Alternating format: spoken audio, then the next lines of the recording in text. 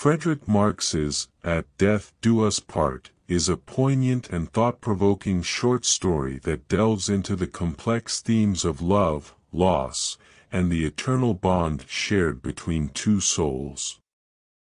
Through skillful storytelling and rich symbolism, Marx explores the depth of human emotions and the inevitability of mortality.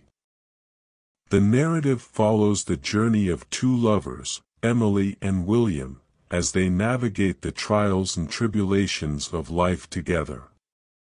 Marx sets the tone of the story from the very beginning, employing vivid imagery to depict the idyllic nature of their relationship.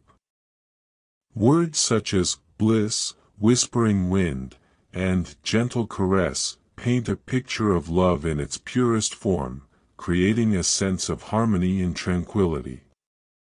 However, as the story progresses, the underlying theme of mortality begins to unfold.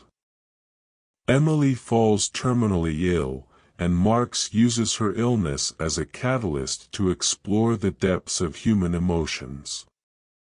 He masterfully captures the anguish and despair experienced by William, the helplessness he feels as he watches his beloved deteriorate. This is evident in his evocative descriptions, such as gut-wrenching cries and tears that soaked his soul. Through these powerful portrayals, Marx emphasizes the fragility of life and the overwhelming grief that accompanies loss. In addition to exploring the emotional turmoil of losing a loved one, Marx delves into the concept of eternal love and the possibility of a spiritual connection beyond death. As Emily takes her final breath, the story takes an unexpected turn. Marx introduces a supernatural element, blurring the boundaries between the physical and metaphysical realms.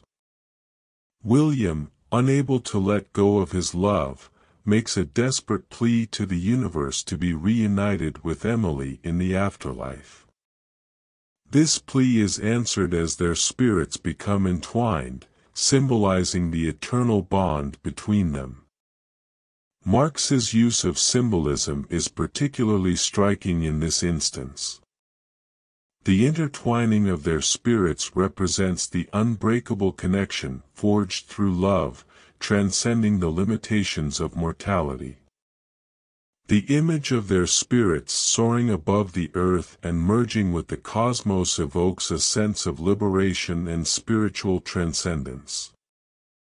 Furthermore, Marx employs the motif of nature throughout the story to underscore the cyclical nature of life and death. The changing seasons, symbolizing the passage of time, mirror the stages of Emily's illness and eventual passing.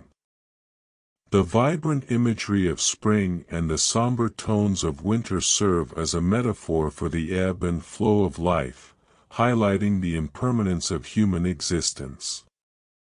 At Death Do Us Part is a beautifully crafted story that delves into the profound themes of love and loss. Marx's evocative language, rich symbolism, and exploration of the human experience make for a compelling narrative. The story serves as a poignant reminder of the inevitability of death, yet offers a glimmer of hope in the possibility of an enduring connection beyond the physical realm.